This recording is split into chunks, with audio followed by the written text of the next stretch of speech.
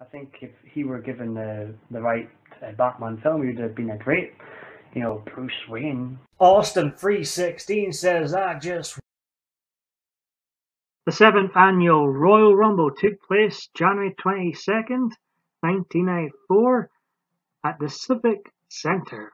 The 1994 was one of those Royal Rumble events that over-delivered in downtime for the WWF. 1994, 1993, 1995 wasn't, money-making years for the World Wrestling Federation, but on the occasion, especially in 1994, the pay-per-views, I believed, at times over-delivered.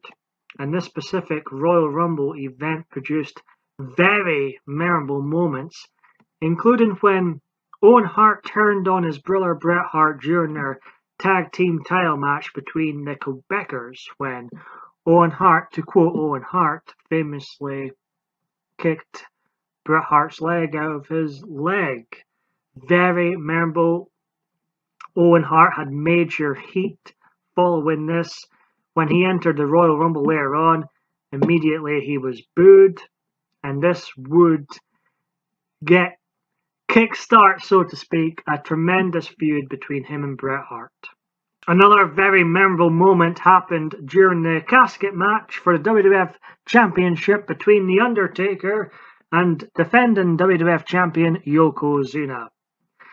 The Undertaker just looked incredible here, went over very strong when it took a number of wrestlers, including Diesel, Bam Bam Bigelow, Tenryu, and numerous others, to help Yokozuna retain his title and get The Undertaker into the casket. On commentary during the entire Royal Rumble event was the $1 Million Man Ted DiBiase, whom I think was very good at this show and put over this whole segment that is ridiculous looking back, over strong. I remember I was very young at the time, and all the kids spoke about, that ones that were into wrestling was, what on earth happened to The Undertaker? What happened? So The Undertaker, I'm not even sure how to describe what happened to him. He was put into the casket, and then everything went dark in the arena, and he rose from the dead. It was very bizarre. We had never seen anything quite like it in the WWF at the time, but very memorable segment. Undertaker was out until SummerSlam following this. He had an injury in real life. Paul Bearer was also excellent throughout this whole segment. So we've had two very memorable moments, and then we get to the Royal Rumble, which over-delivered. This was one of the greatest Royal Rumble matches ever, the 1994 Royal Rumble. You had Diesel at the start, eliminating people left, right, and centre. Very memorable spot. This had never been done in Royal Rumbles before. Someone just dominating. Bam Bam Bigelow put in a great shift. I loved how he never just got clotheslined out or thrown out. It took, he got thrown into the corner, then a backflip over the corner, and then got a clothesline out. I liked little things like that. I think this was one of his best performances in a match on a pay-per-view. Lex Luger came in. He was one of the co-winners of the Royal Rumble match. He came in pretty hot, and, reminded me a little bit like how Hulk Hogan used to run into the Royal Rumbles. Not quite at the same level, but was still, it was great to see him enter. And I'm not his biggest fan. Bret Hart, he came back into this match following his leg injury previously, and he sold it well. You did not think he was going to show up. You certainly didn't think he was going to go on to win this match, and he did with Lex Luger. And Shawn Michaels, this was the first pay-per-view where Shawn Michaels has arrived, ladies and gentlemen. He put on a hell of I would say he put on a better performance in this Royal Rumble match than he did the Royal Rumble matches that he won. Throughout, you were and his hair was looking fantastic. As a side note, I want hair like that. I'm trying my best. Anyways, it was a struggle to get him out. And when he finally did go out, it's oh my goodness, he's actually out. He's actually out. and it came down to Hart and Luger, and for only the second time in Royal Rumble history, both men went out at the same time. However, in the 1994 Royal Rumble, there was two men declared the winner. They couldn't make up their minds at the time, and for the first time, and I guess probably the last time ever, there was a co-winners of the Royal Rumble in a Royal Rumble match and event, in my opinion, that over-delivered. The 10th WrestleMania took place on March 20th, 1994, back where it originally took place, Madison Square Garden. WrestleMania 10 featured the greatest opening match to any WrestleMania when Owen Hart took on his brother Bret Hart in a very solid match. I actually prefer their steel cage match they had a couple of months later at SummerSlam, but this opening WrestleMania encounter proved that Owen Hart was one hell of a wrestler, and Bret the Hitman Hart lost actually in this match, which was also a nice shock to see. Didn't often see Bret Hart lose cleanly during this time, so it was a refreshing result, and put Owen Hart on the map even more.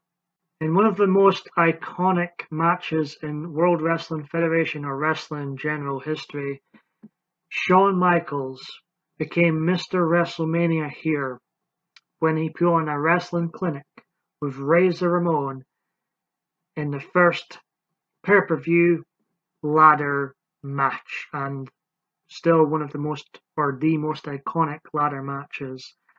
This was breathtaking at the time. I remember hearing the people talking about this match when it first aired. Just incredible. If I could go back in time and watch it without knowing the result, I think it's just without doubt, one of the greatest matches in wrestling history.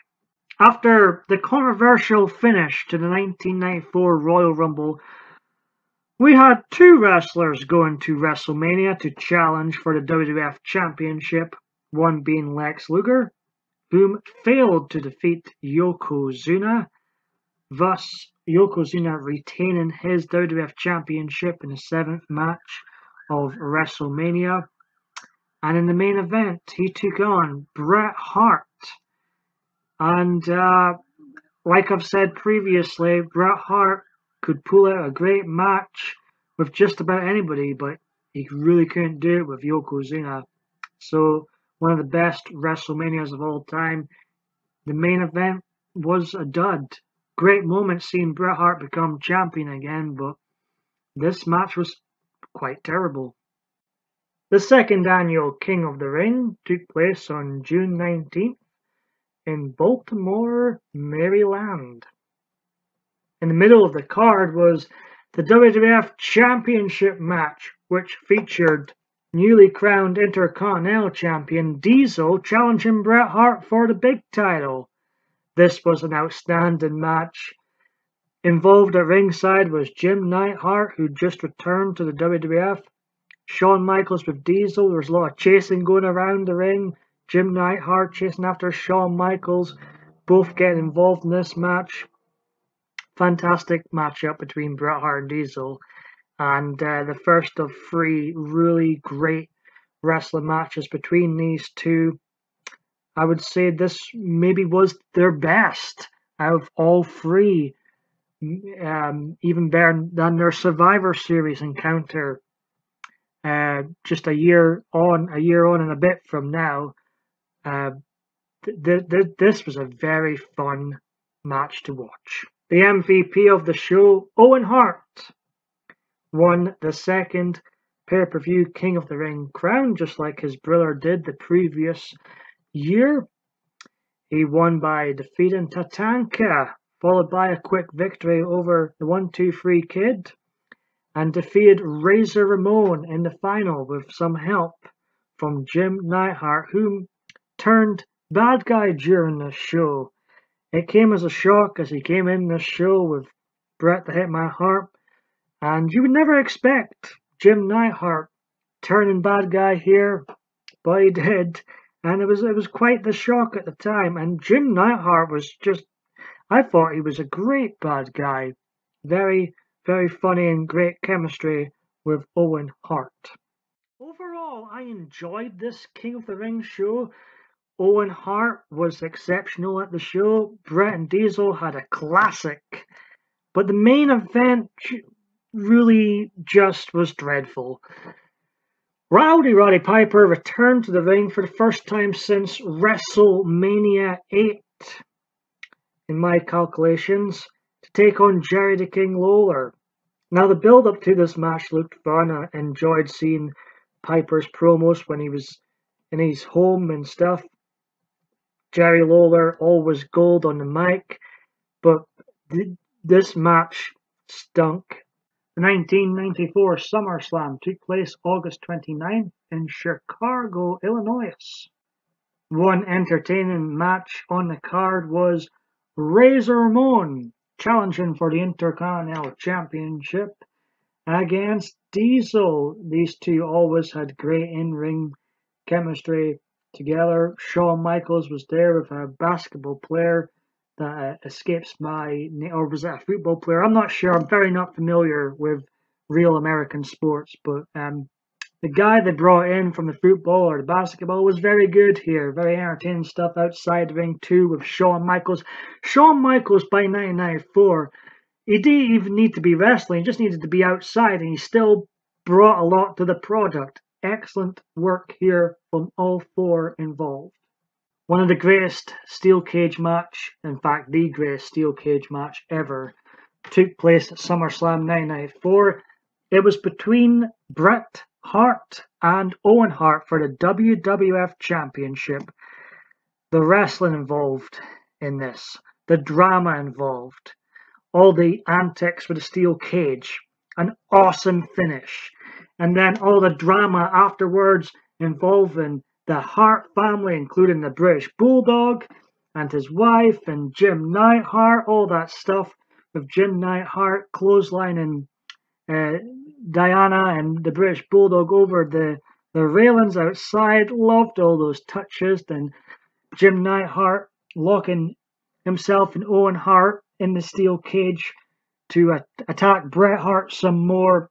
It had everything, this matchup. Everything I love about wrestling was in this match on display. 5 stars all the way. Overall, SummerSlam 1994 was one of the greatest SummerSlams ever.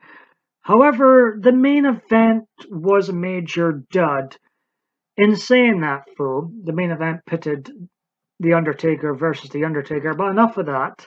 It was great to see the return of the real Undertaker. I loved all the skits, segments leading up to his return. I loved how he was written off, even though it was, OTT. I feel like with a character like The Undertaker, you need something OTT to write him off. It can't just be like a normal injury. This is The Undertaker. This is the dead man. So great to see him return here. Paul Bear Gold is always maybe a bit too much actually at this specific SummerSlam, but Paul Bear always brings out the best in the early version of The Undertaker. SummerSlam 94 as a whole, a solid show. The 8th annual Survivor Series took place November 23rd, 1994 in San Antonio, Texas, Freeman Coliseum. The opening match was a traditional Survivor Series match, and the best one out of the 3 of the night. It featured a team consisting of Diesel, Shawn Michaels, Double J, Owen Hart, and Jim Neidhart, taking on a team captained by Razor Ramon. It featured the British Bulldog, the 1-2-3 Kid, Fatu, and Sione, whom was formerly known as the Barbarian. This really showcased Diesel as a dominant force. He eliminated everybody with the exception of Razor Ramon and the opposition team. Really put him over, just like at the Royal Rumble, very dominant. And I loved how it was booked. There was also a falling out. The honeymoon is over, as Gorilla Monsoon would say, when Shawn Michaels accidentally super kicked Diesel in the face, and their team was no more. This would be the start of a feud leading up to next year's WrestleMania. Once again, the WWF Championship was in the middle of the card as Bret the Hitman Hart defended his title against Mr. Bob Backlund. It was the next generation, a new generation, but here we are. I love the dramatics with Stu and Helen Hart getting involved in the end and throwing in a towel after Owen Hart was acting up, crying, looking emotional for his brother Bret. But pretty boring match overall, specifically. I mean, how long was... You could have probably watched the Titanic by the time Bret Hart got into the sleeper hold, cross-faced chicken, whatever the hell it was called, move of Bob Backlund's. And the Titanic film would have been finished by the time Helen Hart threw in towel. Just, far too long, all that. The main event featured a rematch from the Royal Rumble, a casket match once again between Yokozuna and The Undertaker. By this point, I'm just done. Yokozuna has been booked so horribly for most of 1993 and 1994. Can't take him serious anymore. He can never defeat anyone without shenanigans, it seems. And it shouldn't be the case. He looks... And should be booked like the monster that he looks. The Undertaker getting his revenge here, and Chuck Norris was the outside referee. Chuck Norris got an easy payday. 1994 was a solid year overall for WWF pay-per-views. 4 out of 5 pay-per-views ranged from 7 out of 10 to 9 out of 10. And 5th place Survivor Series, which got a 6 out of 10. I like parts of it were really good. 4th place, King of the Ring. It was number 1 last time. 3rd place, the Royal Rumble. 2nd place, SummerSlam. And in 1st place, one of the most memorable and best WrestleManias ever, WrestleMania 10.